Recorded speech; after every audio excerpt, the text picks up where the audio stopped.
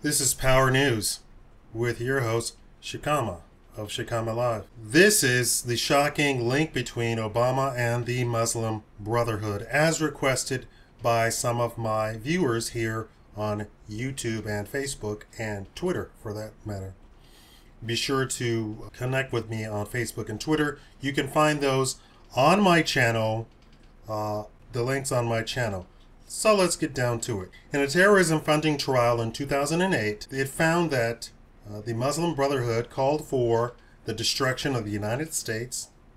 Morsi, the leader of the Muslim Brotherhood, and then President of Egypt, proclaimed before an Egyptian crowd that Jihad is our path. It also found that the Muslim Brotherhood and Morsi set up torture chambers for the political opposition to the Muslim Brotherhood.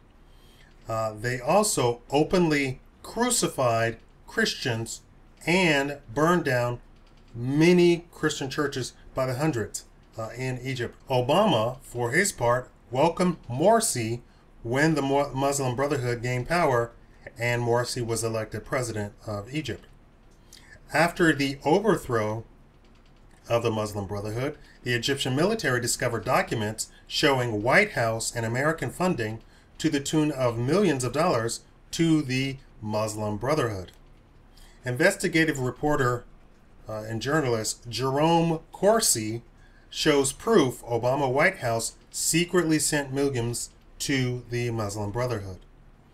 The Supreme Court of Egypt shows that Maliq Obama, brother of U.S. President Barack Obama, was the architect of the major investments of the Muslim Brotherhood.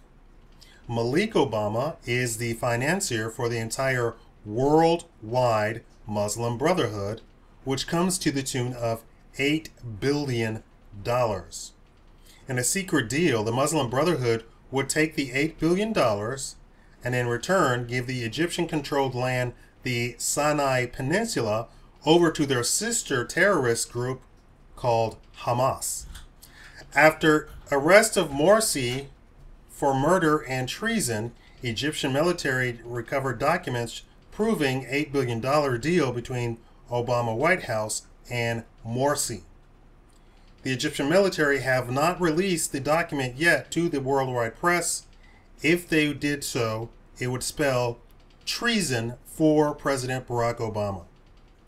Leave your comments below, and thank you for watching Power News with Shikama Live.